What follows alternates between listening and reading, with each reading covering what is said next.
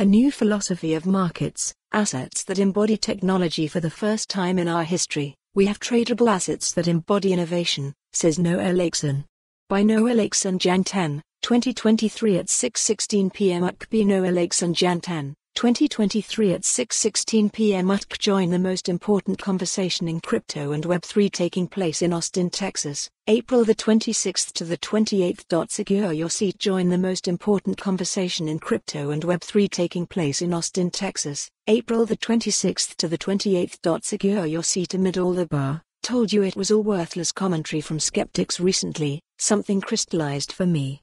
I did not fully appreciate how much public perception of crypto had shifted since the last time prices were bouncing along cyclical lows. Back then, crypto was a new type of money, a global computer, an engagement incentive, a governance value. Now, in the eyes of the mainstream, crypto is a market. Like many of you, I spent part of the end-of-year break explaining to family and friends that, no, crypto was not over.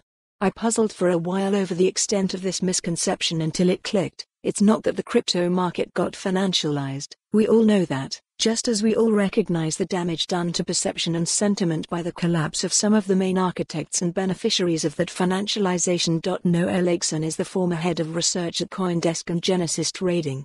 This article is excerpted from her Crypto is Macro Now newsletter, which focuses on the overlap between the shifting crypto. Follow the URL for the full article. For more on this story, visit the news article link.